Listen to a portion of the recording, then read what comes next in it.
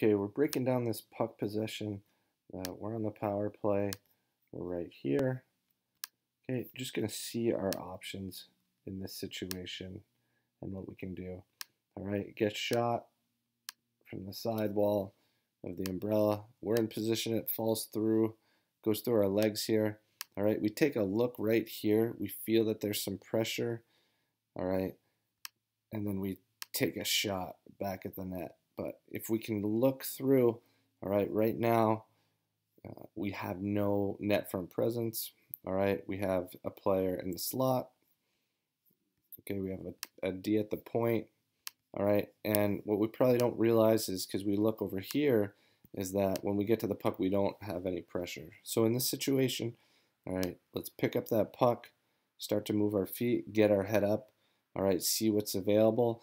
All right, maybe we can draw the box down. All right, move it behind the net, move it back to the top, or escape turn, start to move up here, get our power play back in shape.